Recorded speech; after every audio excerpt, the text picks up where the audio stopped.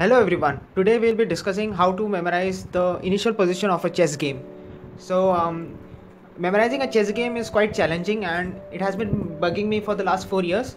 But I think so. I finally come up with a system that really is good and it works. And I'm started practicing in it and I hope to get good. As any chess person knows, there are three phases of chess. That is the opening, the middle game, and the end game. And it takes a lot of effort and skill to identify whether the game has transitioned into a middle game or the end game.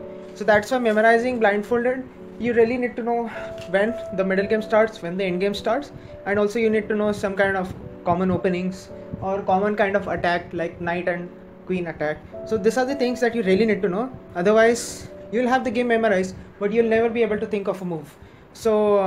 Having that clear, let's get started on memorizing the initial position.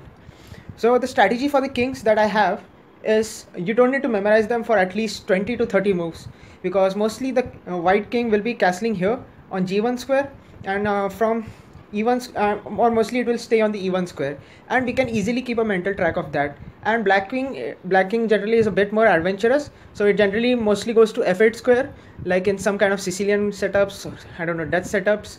It can long castle because like black always likes to do opposite castling, sometimes attacks or something. So c8, f8, g8, and again that's not too hard to keep track of the king position of black. And how I'll be memorizing the pieces is, first I'll memorize the white piece and the corresponding black piece. And for memorizing a chess game, you have to memorize both the colors. You have to memorize your own color and the black. So suppose if you're playing with white, you have to memorize like your white moves and your black moves. And suppose you're playing blindfolded with black, again I recommend that you follow the same format of memorizing white pieces first and black pieces first, because if you really know how to calculate the next move, it really doesn't matter that you have memorized white pieces like in the first place as a prefix kind of thing, and the black pieces are the postfix kind of thing. So okay, now we know that the kings don't have to be memorized. And how can we memorize the pieces? So basically, for a long time I thought maybe we can just categorize the pieces as some kind of warrior or something. So this will be an elephant, this will be a knight or something. But then there are 32 pieces to memorize, so that gets very very difficult. So what we can really do is we can categorize the pieces as 5 kinds of pieces. So there are rook pieces here, there is knight pieces, bishop, pawns, and king and queen. So as I mentioned, kings don't need to be memorized for quite a long, and the same is true for pawns actually, because fundamentally a chess player should really understand a pawn structure, because it really determines the dynamics of the game. So you can just divide the pawns into two segments, the queen side pawn and the king side pawn. Same with here, and mostly the pawns will be locked up with each other, or they'll be in a potential where this and this can be captured in one move. So this kind of potential can exist. So really we don't need to memorize the pawn structures, we can just remember the essence of the game, like if it can be king's gambit declined or something. So we can just remember the essence of the game and we don't need to memorize this. So now from 32 pieces we have got down to 8 and this, so we have minus 18 pieces. So in the opening phase we really need to memorize how many, 36 minus 18, so that's 6, that's like 16 minus 2, 14 pieces. So like only 14 pieces you need to memorize.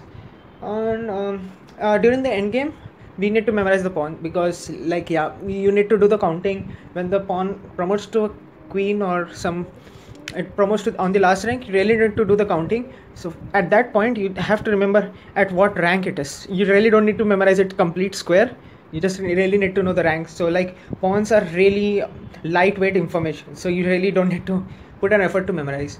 Okay, so now let's see how we can memorize the initial position. So first we memorize the white and correspondingly where the black pieces are positioned. So white pieces are here and here.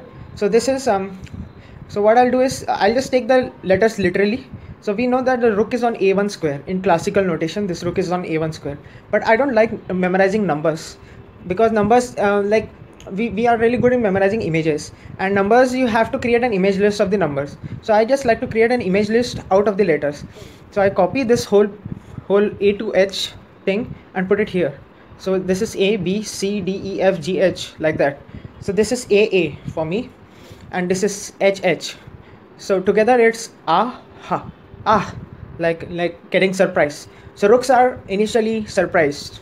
So that's what you can remember. So the initial chessboard, rooks are initially surprised. These rooks, it's H, sorry, A H, and A H. So this is A H, and A H and H. So something like that. So you basically get the gist.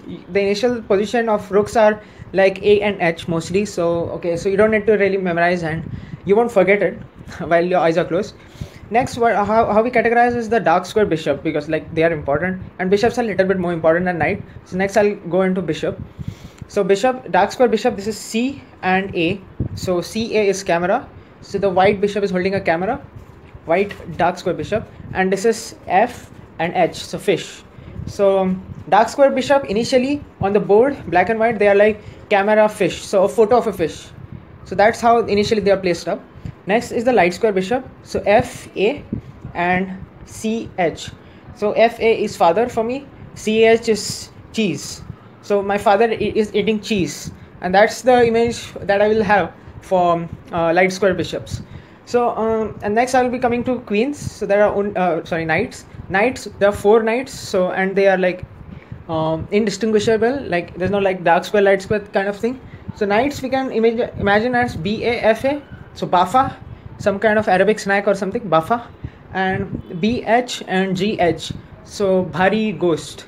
So Arabic genie is eating a very kind of weird kind of sweet. So that's the initial position of the knights. So and the queen is DA is dagger, DH is Dhoni. So Dhoni holding a dagger, so some kind of that. So initially we have rooks, surprising rooks, then this kind of fish picture, then we have this fish picture, then we have dark square bishop, light square bishop as father eating cheese, then this is like Dhoni holding dagger, all pawns on the second rank, we don't care, king we don't care because it's not going to move for a long time. So how much information that was really. So for the opening position we just had to remember rooks like surprise, and then one kind of fishy image for one kind of bishops, one kind of father eating cheese kind of image for the other bishop, the knights being like Arabic ghost, genie, some kind of that kind of thing you have to remember.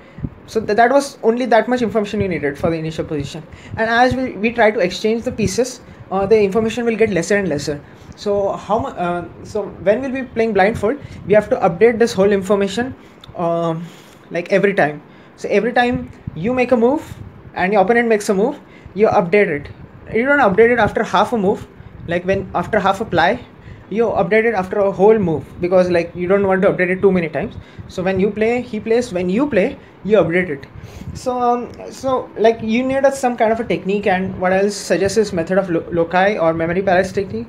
So you can just store the rook cluster, the dark square bishop cluster, the light square bishop cluster, the knight cluster, the queen positions, and after 20 to 30 moves, if you are aware, you have to remember where are the pawns at what rank and where are the kings. And for the chess sense, you have to remember what is the pawn dynamics, and that's it. So like that's how you can memorize the game. If you have any doubts and comments or better suggestions on how this technique can improve, please leave down a comment, and I hope to explain the further parts of it more and take some examples like end games or middle games and how you can memorize that.